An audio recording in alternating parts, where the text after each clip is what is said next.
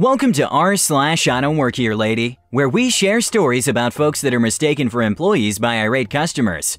And today's first story is, I am not a guide for haunted attractions. Well, it seems I can't escape the I don't work here moments at haunted attractions. Last night, I went to a haunted attraction with a friend. If you read my previous haunted attraction one, then I have to say this. It was a different friend and different attraction. Also, sorry this is long. For me, this was a curious thing, which I didn't realize was an I don't work here lady moment for most of the night. The night started with my friend and I going to this haunted attraction. We were wearing our skeleton outfits, we got to look spooky together. You can wear costumes to these things. When we check in, the lady at the window stopped and asked what I was doing out of costume.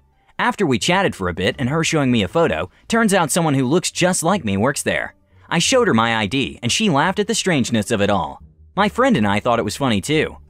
We joked and chuckled as a rather large group seemed to be following us. We spoke to each other the oddness that there was a group of over 30 kids, whom looked like young teens at most here without more adults. It was kinda odd.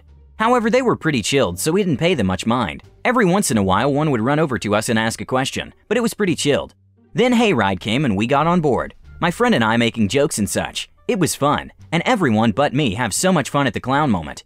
I am scared of clowns, and the clowns use this to their advantage, to have me say the iconic horror line, "He's behind me, isn't he?" And the clown's saying stuff like, "We know where you live."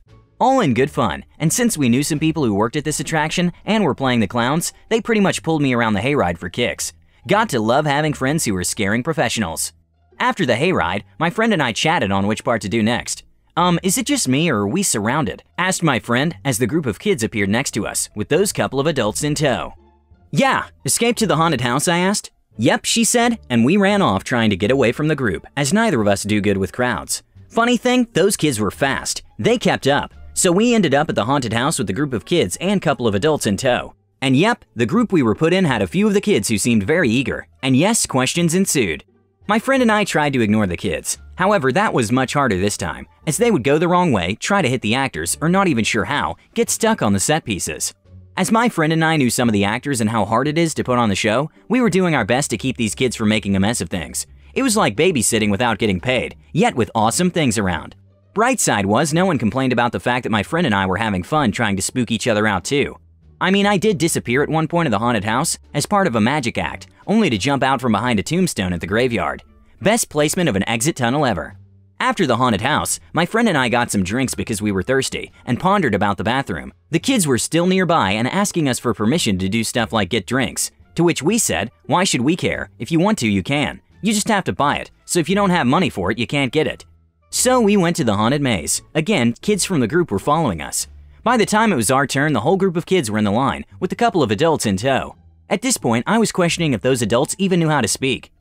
And true to form, some of the kids were in our group. This wouldn't have been much of a bother if it wasn't for the fact that when things suddenly turned black and completely dark, I was clung to by a screaming girl. That would have been okay-ish if it wasn't for the fact that when she tackled me to cling to me, she got my neck, so she was choking me. So, in the middle of the maze, in complete darkness, I am struggling with a young teen girl, whom is pretty much hugging my neck. It would have been pretty funny if I had been able to breathe. One of the other kids got the girl off me and I panted for air. Besides that moment, the maze wasn't bad, yet again stopping the kids from fighting with the actors. After the maze, my friend and I decided to eat some Halloween foods, like their fried Oreos and the pumpkin ice cream. We were sitting as we noticed the kids were waiting for the other kids. We only noticed this. The kids were getting their after-event snacks or whatever. I was tossing out our trash as the one boy yelled, "I'm going to the bathroom," and he started to run in my direction, which was towards the bathroom. Terrible design reared its ugly head. I noticed between the trash cans and the bathroom was the tractor path, and the boy was heading straight for an oncoming tractor. The boy got to me and I scooped him up as the tractor got to us. I put him down next to me. "Are you insane? Didn't you see the tractor? You could have been run over. Thank God you're all right. Don't do that again, you hear?" I yelled. The boy stared at me and then thanked me. After the tractor passed, he went to the bathroom. That was when one of the adults came up to me. I was prepared to get chewed out by a parent for touching their kid or yelling at the kid. "Thank you so much. You really do a good job here. Do I give you the tip or do I give it to your boss?" said the woman. "Excuse me?" I asked, confused. "Tip. You're an excellent guide for our school trip. You even saved one of our students," she said, smiling at me. That was when it dawned on me. The reason the kids kept following us around and asking questions. Sorry, I don't work here. I'm not a guide," I said to the woman. The woman looked at me rather surprised. "What? But you showed the kids around. You answered their questions. The workers touched you. They're not allowed to touch us," she said, sounding very confused. I laughed. Yeah, see, those are my friends. They work here. I don't. So yeah, my friends know I'll play along and we would never hurt each other. So yeah, not a guide, just a friendly person who didn't want to see anyone get hurt. But if you are their teacher, you should tell them not to pick fights with the people working here. That's an issue. No one wants to get hurt, I said to her. She smiled and walked off to the group. I rejoined my friend and told her what was going on. She got a laugh out of it. We were chilling out for a bit, still drinking some hot cocoa, when the group of kids and the adults came up to us and all said thank you together before they left. Man, I wish my school did trips like this, said my friend. Me too. Not sure if they really are a school, but with that many kids per adult, I sure hope, I replied, before we left and went to enjoy watching Halloween movies for the rest of the night. The second story is, cancer patient's mom should do your job. Warning, there is a bit of this as backstory to help understand the situation. In late 2018, I was diagnosed with stage 4 tongue cancer. In early 2019, I had surgery to get it removed, basically losing most of my tongue, having part of my left arm to reconstruct it, and part of my throat was removed. That made eating impossible, so I was also given a feeding tube, which is located on my left side of my stomach. I haven't eaten real food since January 2019. After that, I went through rehab for 2 weeks, and then I had chemotherapy and radiation for 6 weeks. My chemo wasn't too bad, being that it wasn't the regular kind, and I only had it once a week, but radiation was a B, being that I had to lay down with a mask on my face and stay perfectly still for 20 or so minutes at a time, 5 days a week, which meant my mom, grandmother, and I were forced to stay in a hotel for those weeks. We are from the south part of the state. My mom and I actually lived over the state line, and the hospital is 3 hours away, meaning we had to stay close during that time. Thankfully, you can get reimbursed for lodging and gas if you live far away. So, we sent in receipts and they would pay us back. Fast forward, I also had a lung collapse, getting a chest tube to fix it, and having it put back in which it disconnected, blood clots in my arm which swollen up, and a biopsy of my lung, and around my feeding tube to check places that showed up on a CT scan, making the doctors think it might have been cancer, which thankfully it wasn't. And the doctors did another CT scan a couple of weeks ago, and the spots were still there on my lung and around my feeding tube.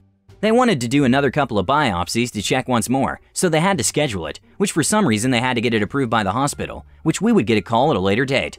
Approved for the Tuesday before Halloween 2019, we head out to go. On the way there, my caseworker, let's call her D, calls my mother in the car.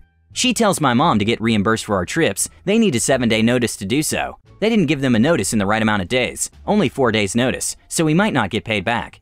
After we get back from the trip, D and my mother were talking on the phone. D tells her that she tried to get them to pay, but she had no luck. Then she had the audacity to say to my mom, maybe you can get them to do it by calling them. Now, you might be thinking, why hadn't I been talking to her? Which I can't talk well over the phone to where they would understand me, and my mom had took secretary classes or whatever in college. She does things of that nature. I was annoyed by D basically wanting my mother to call and get this taken care of. One being that my mother didn't make the appointment, the hospital did, which made them not have enough days. 2, we had been going appointments for half a year, paying out a bunch of money to travel and stay in their city, and for my mother and whoever at the time was with us to eat, and having to deal with my body problems, feeding tube leaks, me being malnourished, the pain I have all over, etc. 3, it was D's effing job to fix it, not ours. But my mother doesn't make a fuss with doctors and people that are helping me recover, so she calls other people. This works out poorly. One number says call this number, the next says call this number, then one number said call this number, and have them do something and then call me back. Let's just say my mother gave up after that last number and just settled with it.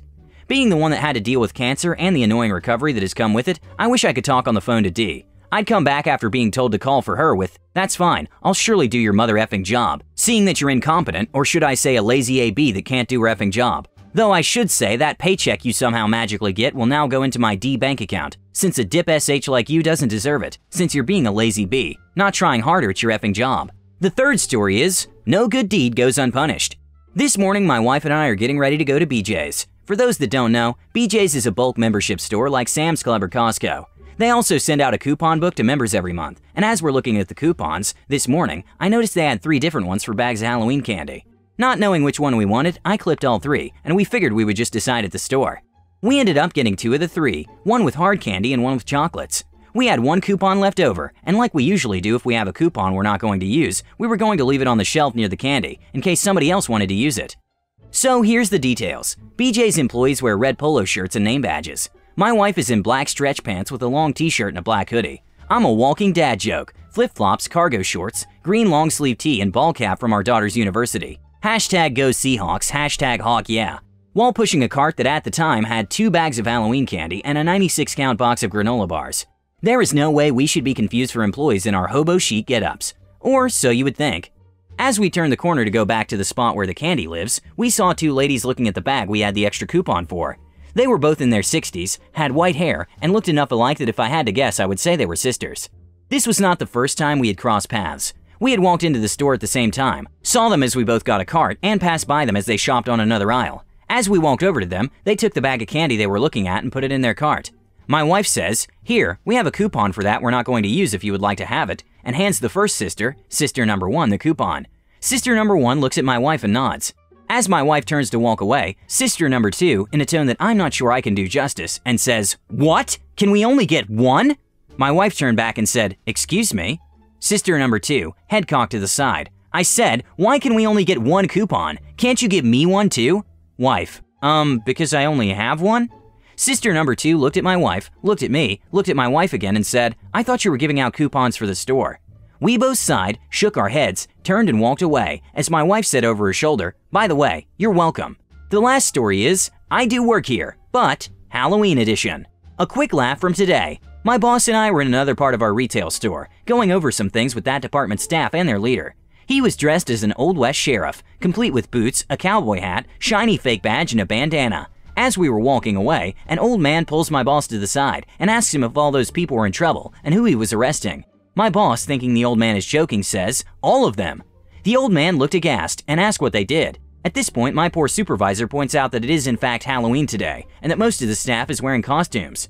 The old man wandered away grumbling, still likely wondering who was under arrest. I feel like the elephant, Diana Ross, and Kitty Cat gathered around should have been a clue. Be safe on Halloween, all. Thanks for watching. Have a nice day.